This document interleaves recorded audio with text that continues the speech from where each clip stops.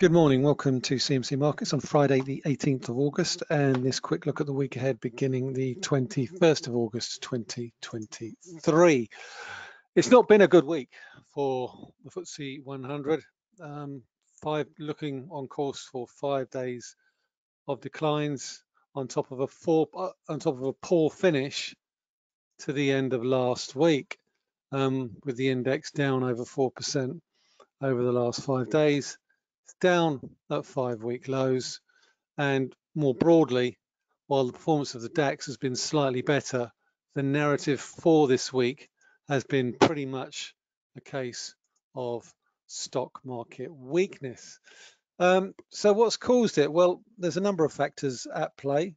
Concerns about the health of the Chinese economy, the banking system, the property sector, country garden, potentially restructuring there. You've also got Evergrande filing for Chapter 15 bankruptcy protection in New York, and a missed coupon payment or a missed payment from Zhongji, which is a Chinese wealth trust fund, which suggests that perhaps it has significant exposure to the Chinese real estate market. So there's an awful lot of concern about the growth prospects for the Chinese economy.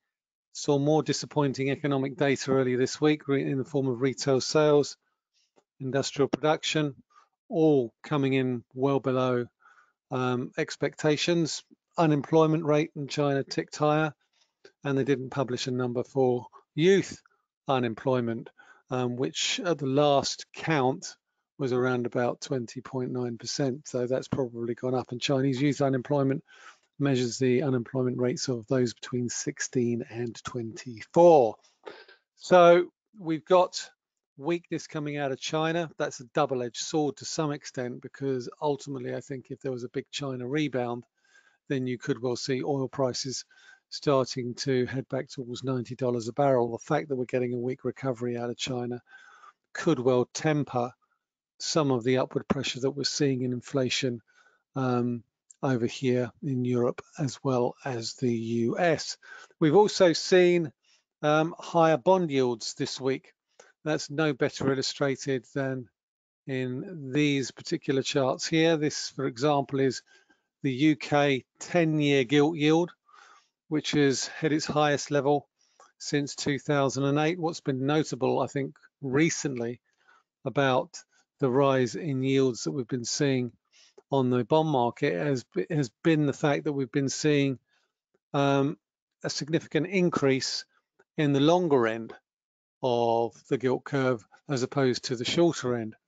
But that's not to say that the shorter end isn't rising too. It is. We've got UK 2-year gilt yields here on the up over the course of the last 5 days. We're seeing a little bit of a pullback now.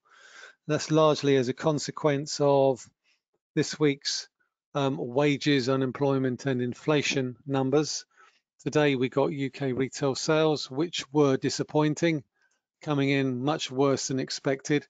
But that's also got to be put in the context of the fact of how they're measured. Measured very much on a volume basis. If you actually look at the value basis of UK retail sales, they're actually up. So essentially what's happening is because consumers are having to pay higher prices, they're having to pay more to get less. If we looked at the July retail sales numbers in terms of spending, Barclaycard saw a big 15.8% rise in spending in July, largely on the back of entertainment expenses. So stuff like cinema visits, music venues, live events, including Taylor Swift concerts. Also saw big movie releases during July: Indiana Jones and the Dial of Destiny, Mission Impossible, Dead Reckoning, Barbie and Oppenheimer. So there was no Barbie bounce in retail sales, even if spending was higher than the previous years. Consequently, that disappointing retail sales number has prompted a little bit of a slide in gilt yields, though I would argue that that could well be just a consequence of a little bit of haven demand for bonds today on the back of the weakness that we're seeing in equity markets. If we look at, say, for example, US 2-year yields, you'll probably see a similar sort of trend taking place. Just bring that up here. There we go. So we've gone and retested that 5% level on the 2-year, pulled back a little bit. If we go US 10-year, we can see that even though we've seen a move higher in 2-year, we're seeing a little bit of a pullback again today in terms of yields. If you look at the 10-year, we're back at levels last seen in 2008. So again, seeing a little bit of a pullback after some strong moves higher in yields. And the same applies to the German 2 and 10-year as well. And I think that speaks to a slight change, I think, in emphasis when it comes to interest rates. I think for so long, the debate has been about how high interest rates would be likely to go. And I certainly think there is potential for more rate hikes, particularly from the Bank of England. Even though those retail sales numbers were disappointing, we're still pretty much priced for a 25 basis points rate hike by the Bank of England at their September meeting, although I would caveat that with the fact that we still have another CPI report and a wages and unemployment report between now and then. But certainly the wages data that we saw this week, 7.8%, 8.2% if you include bonuses. Obviously, an awful lot of that bonus number was as a consequence of an NHS and public sector bonus, which is very much a one-off and is unlikely to be repeated. But certainly 7.8% wages coming against a backdrop of an inflation rate that in June was at 7.9 means that we are slowly starting to claw back that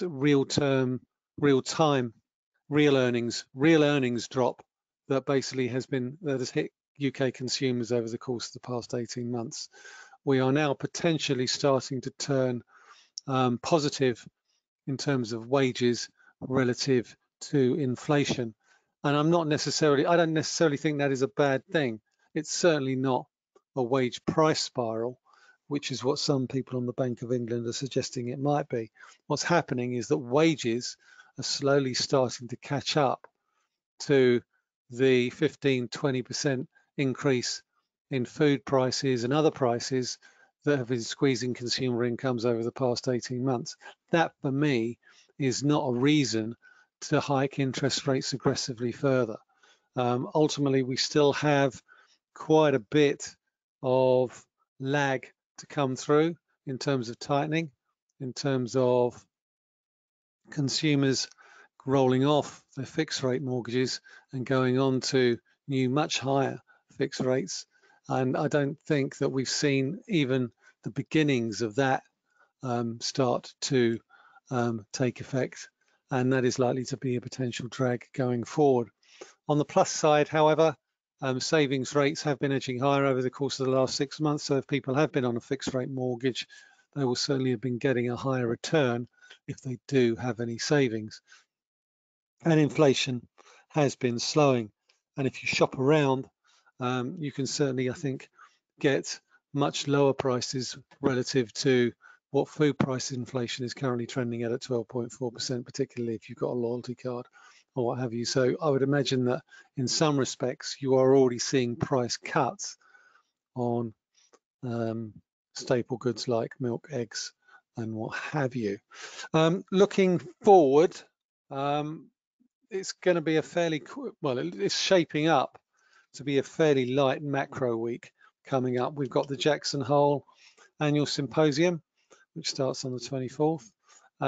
This week's Fed minutes just gone didn't really add to the sum of overall knowledge when it comes to what the Fed is likely to do in September. The bias, I think, for me is still erring towards another pause, a hold, if you like.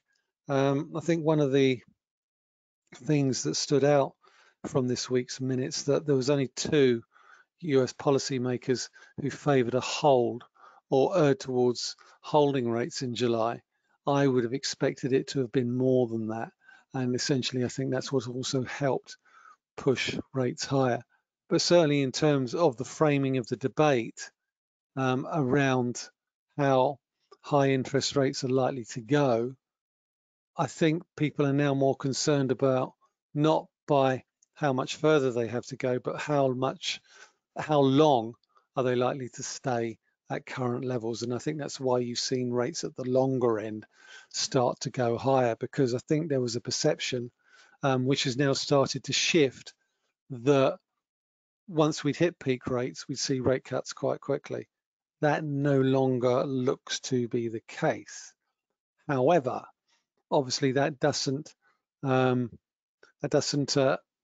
include the scenario whereby China exports deflation because of an economic slowdown there. So I think we need to obviously keep that in the back pocket. We've already seen PPI in the UK head into negative territory in the July numbers.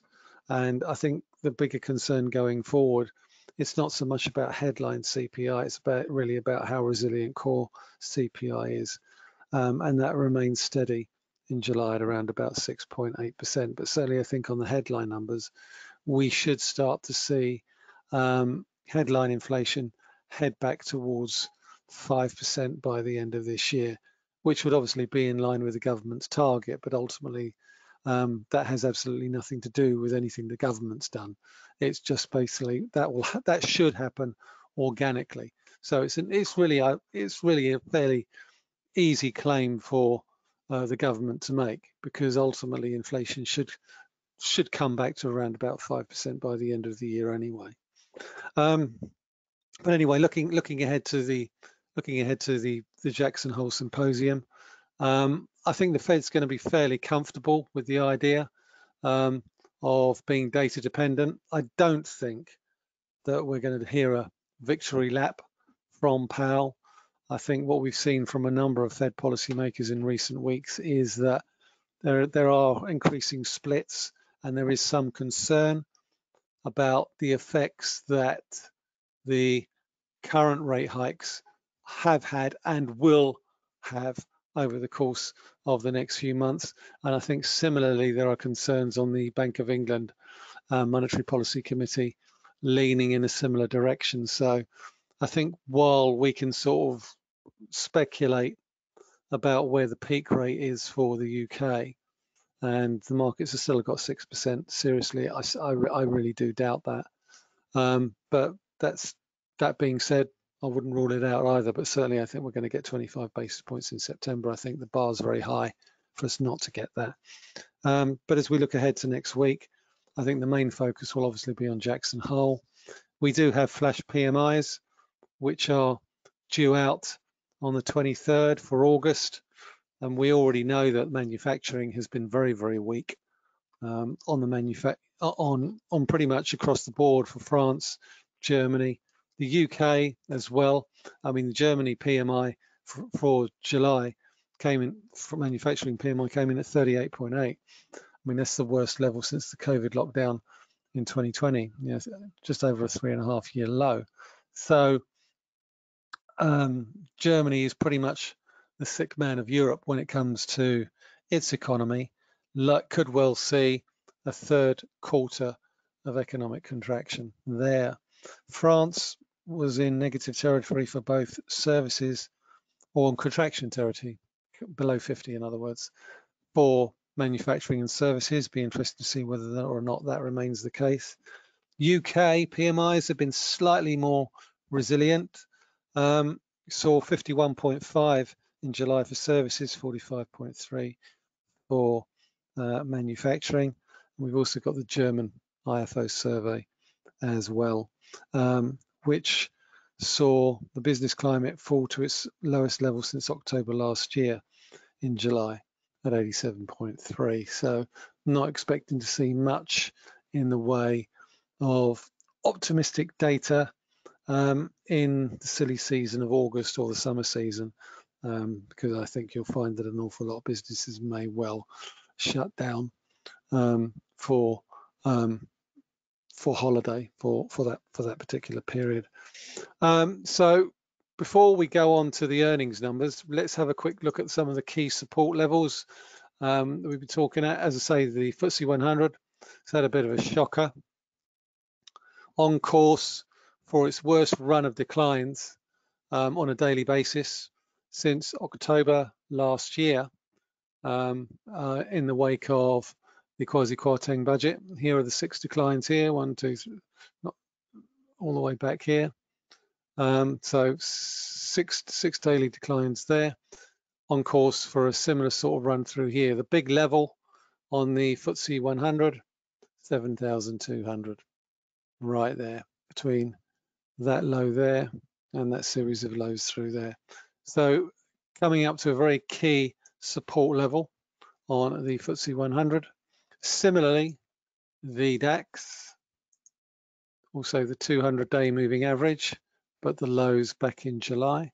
So that's around about 15,400, but also the 200-day moving average. So that's going to be a very, very key support level over the course of the next few days.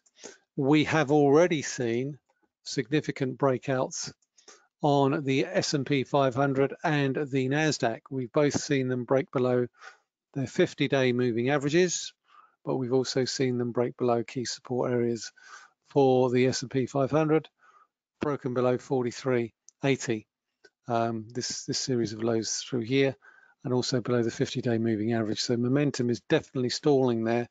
Be interesting to see whether or not that is maintained and we see further declines, but certainly the move higher in yields is not helping the Nasdaq, and it's not helping the S&P.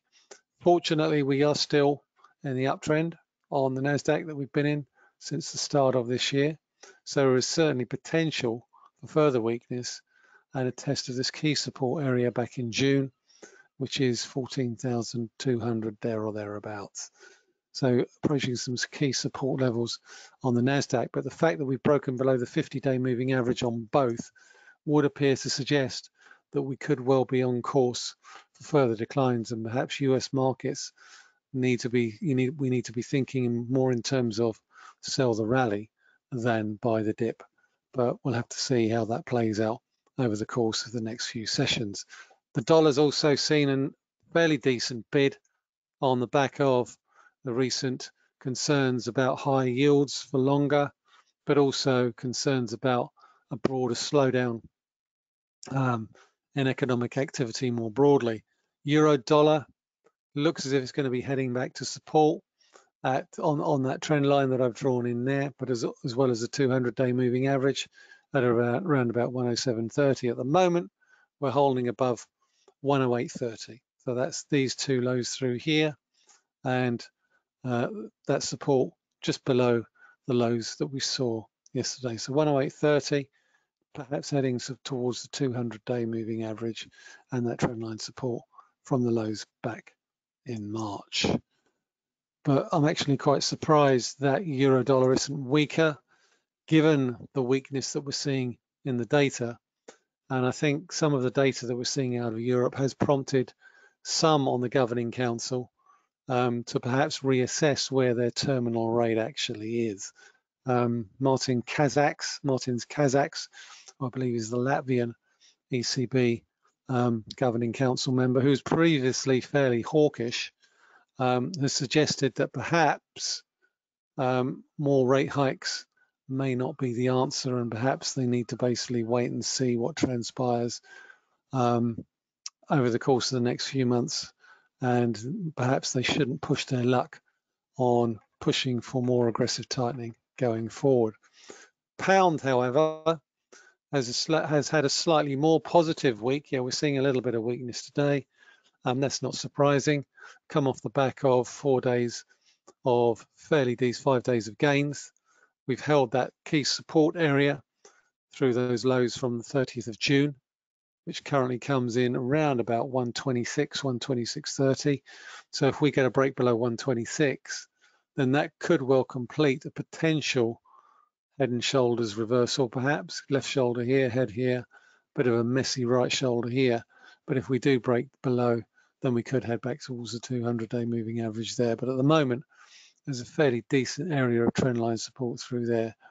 And while that holds, we need to see a break back above the 50-day moving average, which we're currently struggling to get back through in the short to medium term. Euro sterling. Let's quickly look at that. Back at the lows back in July. This is a range trade. This is a range trade all day, every day. Fairly decent support in and around 85. Resistance at 87. Pays your money, it takes your choice. There's not really much going on there. Dollar yen. And dollar yen is a currency pair that I've really got massively wrong. I really thought that with the Bank of Japan looking to pivot on its monetary policy, that would be beneficial for the yen.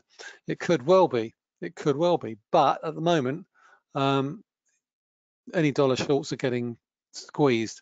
And at the moment, I'm still not convinced that we can't potentially go back higher towards 147, 150. The Bank of Japan has shown no inclination that it wants to intervene. And the last time it intervened at around 145, 146. Well, we're there now, and we haven't seen much evidence of that thus far. However, if equity markets do go full risk off, that should be positive for the yen and push the yen higher and the dollar lower. We'll have to wait and see whether or not that transpires. But Japanese inflation is still at 4.3% and starting to look a bit sticky.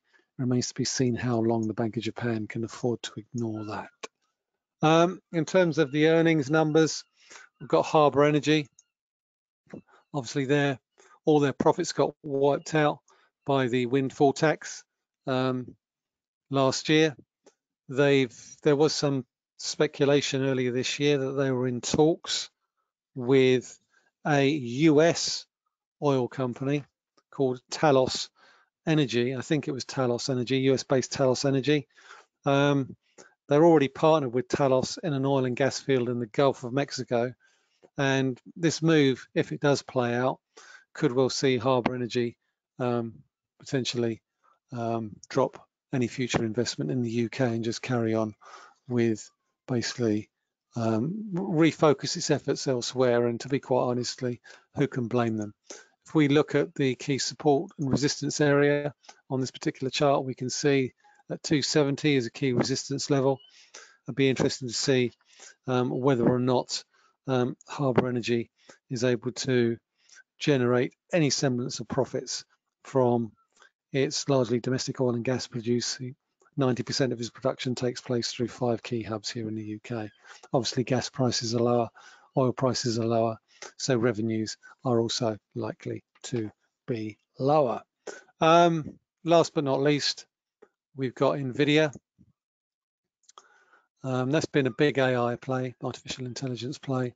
Still very much in the uptrend that it's been in pretty much since the start of this year.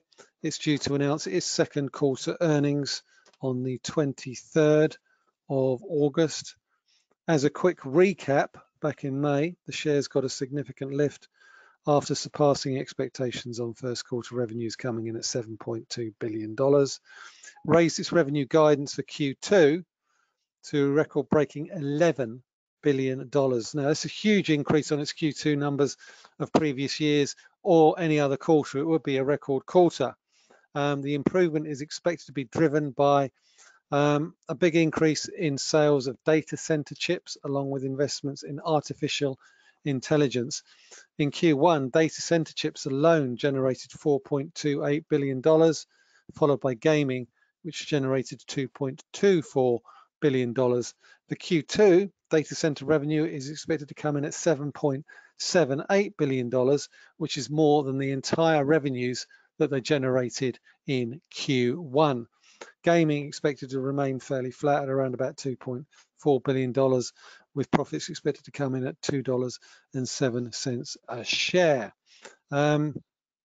Nvidia CEO Jensen Huang laid out a statement of intent in June, announcing a raft of new AI-related products which could help shape how the companies network and advertise. So there's potentially huge growth prospects there. The bigger question is whether or not all of that is priced in, and whether or not their Q3 guidance will be slightly more modest. We've also got numbers from Q2 numbers from Snowflake as well, and Zoom Video on the 21st.